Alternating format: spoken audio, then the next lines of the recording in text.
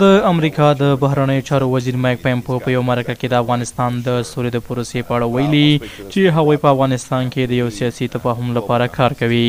پمپیوویلي ویل چې زلمی خلیلزاد سیمې ته د سفر نه بیرته راغلی او په دغه مذاکراتو کې پرمختګ شوی دی. پمپیوویلي ویل چې ولسمشر ټرمپ غواړي دغه اوږد جنګ نور ختم کړي، خو هغه یو داسې حل غواړي چې د امریکا ضد د ترهګرۍ اندېښنې ختمې شي. پمپیوویلي دا هم ویل چې په دې پوه دي چې دغه خبرو ته څوک ناست دي او غواړي چې امریکا خوندي وي.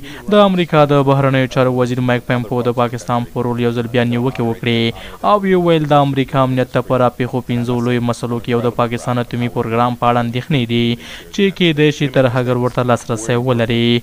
مایک پمپیوویلي د پاکستان په اړه ویل چې دغه ملک ترهګرو ته پناه ځایونه ورکوي او د ټرمپ حکومت چې د پاکستان ضد کوم ګامونه پورته کړي په خوا یې څاره نه لیدل کېږي. پمپیوویلي دا هم ویل چې د ترهګرۍ د ختمولو په اړه جدي دي ځکه چې خپل دوستانې بایللي دي. هغه وویل موږ د 11 سپټمبر په برید کې ډېر څه زده کړي او ځکه موږ په پاکستان فشار اچوو چې په دغه برخه کې نور اقدامات هم وکړي.